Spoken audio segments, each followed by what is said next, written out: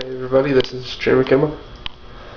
Happy holidays everybody. Show you what I got for Christmas.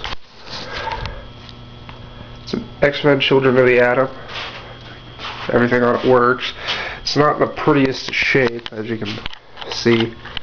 It's been converted at least a few dozen times and whatnot. Artwork I need to sand everything down. Get better, strip off this T-molding, wood putty, God knows what else, but it works. Picked it up off Craigslist for a good $150, which, considering what it is, I call that a fair deal. I looked on eBay and found one of these. It was like $690 something, and then freight added to it, and it wasn't pretty. It was in much better condition than mine, but still, I can work on it.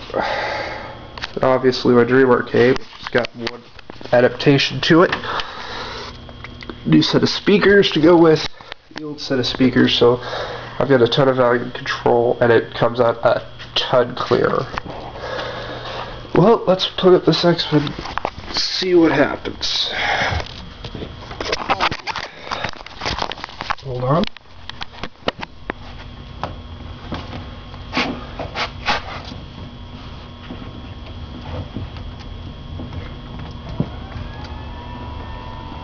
There we go.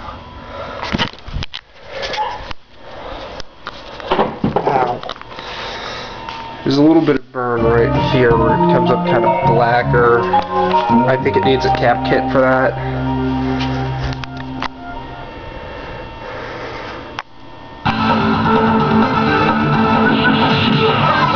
Whenever we got the thing, the screen was so dirty and the inside of this glass was so bad.